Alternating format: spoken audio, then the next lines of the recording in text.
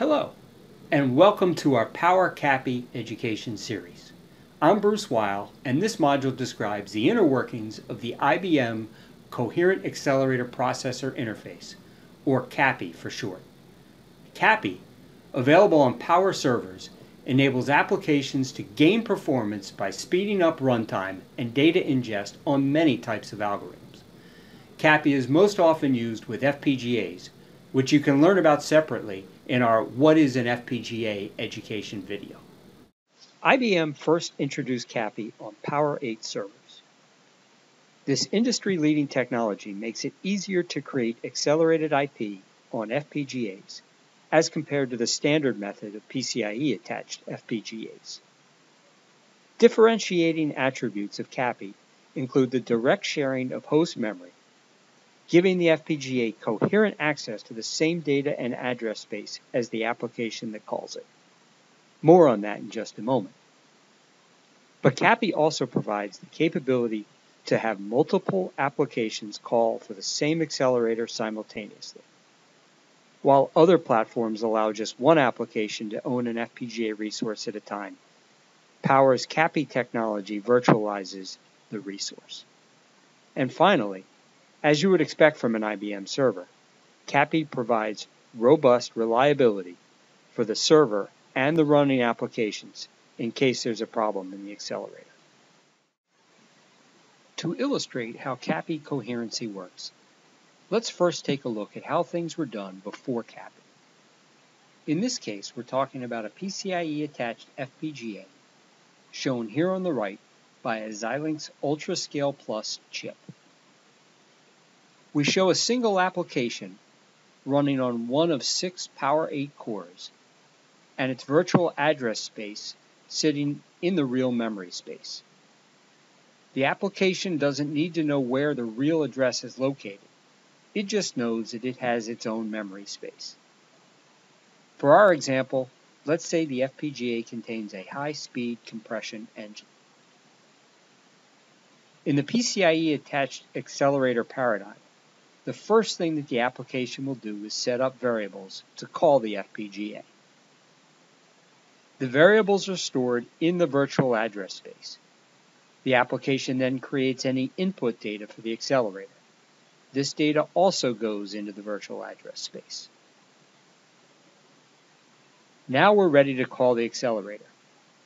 But because the FPGA is a PCIe device, we must first call the device driver. The device driver now copies the variables and input data into its own virtual address space, where the application cannot see the data. The device driver itself now calls the accelerator. It creates yet another copy of data when it sends it across the PCIe interface to the FPGA. Now the FPGA can finally start performing the compression algorithm and working on the data.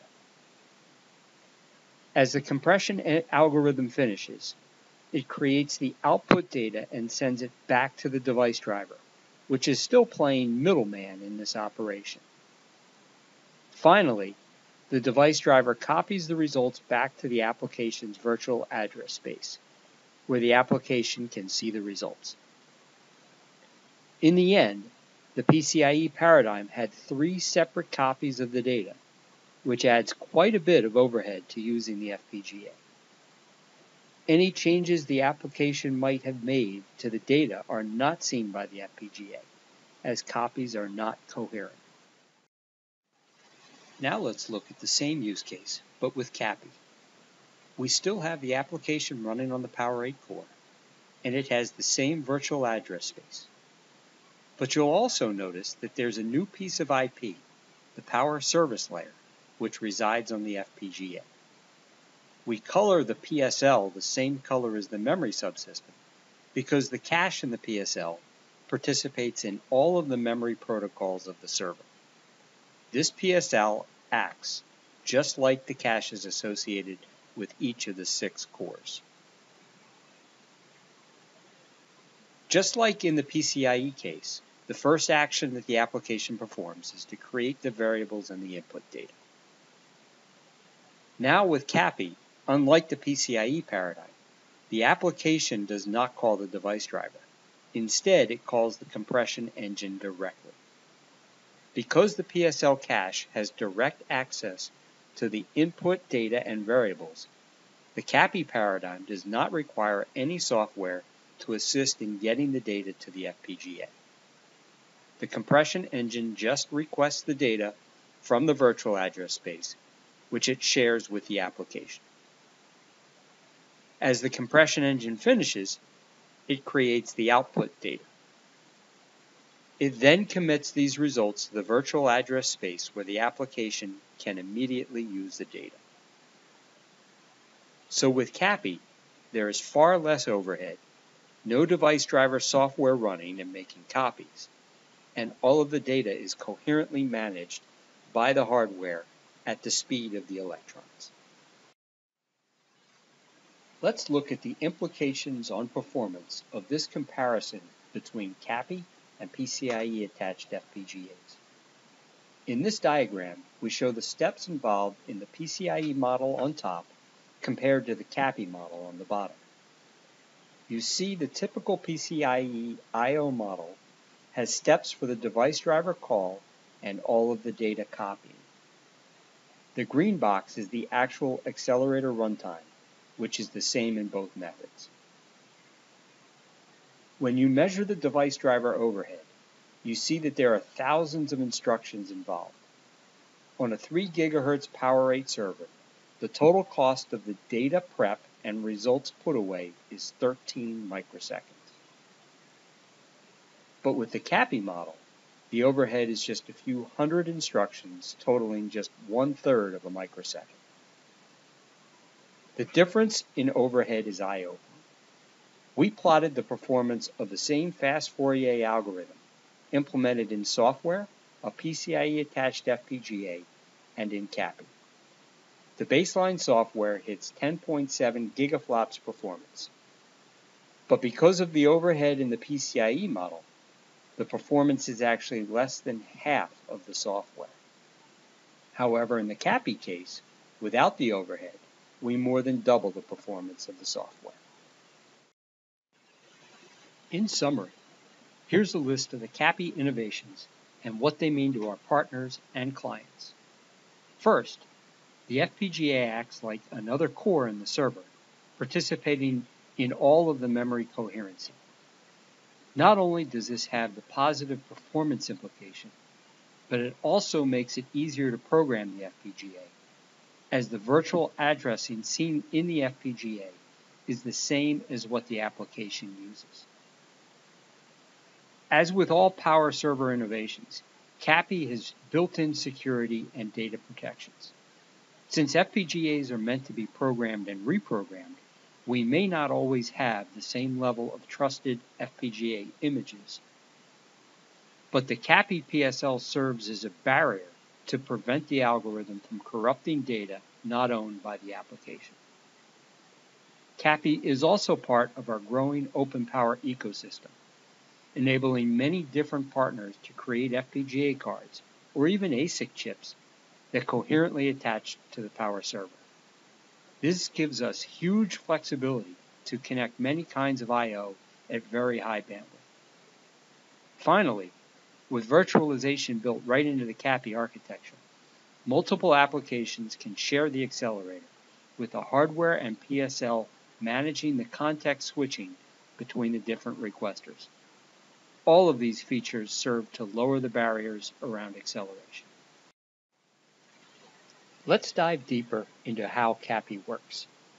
Pictured here is the Power 8 processor core and an FPGA card. Without acceleration, we have an algorithm that solely runs on the processor core. In order to accelerate the algorithm, we will break it into two. The heavy-duty computation portion will go on to the FPGA, while the setup and basic functions remain on the host. With CAPI, both portions will still have access to the same memory and data. You will note that the FPGA card has a PCIe footprint. In this case, it's a PCIe Gen 3 x 8 card. CAPI commands, data, and controls are all tunneled over the PCIe interface, but the processor knows that this is a CAPI card and treats it differently than a standard PCIe card. Drilling a little deeper, we will now look at the hardware, firmware, and application layers in our CAPI-enabled server.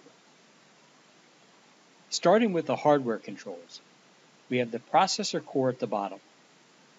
Moving up, we show the memory as a box that expands beyond the single chip. That's because we can cluster multiple chips together and share the same memory. Just above the memory is the CAP unit. CAP stands for Coherent Accelerator Processor Proxy. This hardware logic is key to CAPI. The CAP unit monitors all of the memory control bus signals on behalf of the accelerator card. It acts as the proxy for the accelerator and takes action whenever the memory control bus refers to data that resides in the accelerator. Therefore, the CAP unit knows the contents of all of the data residing in the accelerator. The CAP unit will also retrieve data from memory whenever the accelerator requests it. The CAP unit talks directly to the PCIe electrical protocol unit to tunnel CAPI commands across the interface. Moving up to the FPGA card, we have the Power Service Layer, or PSL. The PSL has three fundamental jobs. First, it has the local cache containing hot data for the accelerator. Second, the PSL performs address translation with the CAP unit so that the accelerator can use the same virtual addresses as the application that called it. Finally, the PSL provides server protection by preventing the accelerator from accessing data outside its space and by preventing the accelerator from bringing down the server. Next, we look at the operating system enablement. Our Linux Technology Center has upstreamed CAPI kernels to Ubuntu, Red Hat, and other Linux distributions to enable CAPI. The library kernel is called libcxl.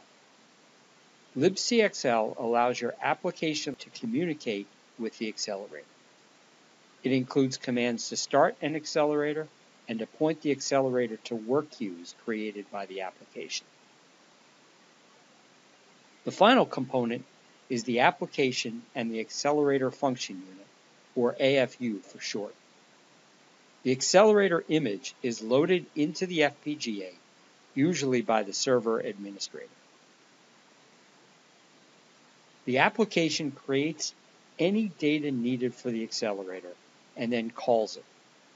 The data reference is simply a virtual address owned by the application. From there, the accelerator can access the data across the CAPI bus. As it works on data and generates results, data can be locally cached in the PSL where the application can access it. In addition, the accelerator can push interrupts and messages to the application or can set registers for the application to access via memory-mapped I/O commands. All of this activity is managed at very low latency because of all the special purpose hardware that runs at the speed of the electrons. The hardware manages the coherent data on the PSL on the FPGA, just like data on any of the core's local caches. Coupled with our CAPI developer kits and CAPI Snap for programmers, this infrastructure makes it easy and efficient to utilize FPGA acceleration. Here's a photo of a Power 8 server with the CAPI cards installed in the PCIe slots. This server is an S822L 2U 2-socket server. It can hold up to 4 CAPI cards, 2 on the back left and 2 on the back right. Each CAPI card can be separately configured with different AFUs. I hope this video has helped you understand how CAPI works. You can find deeper information at ibm.biz/powercapi. This includes links to developer kits, information on CAPI Snap, and a list of CAPI accelerators and solutions.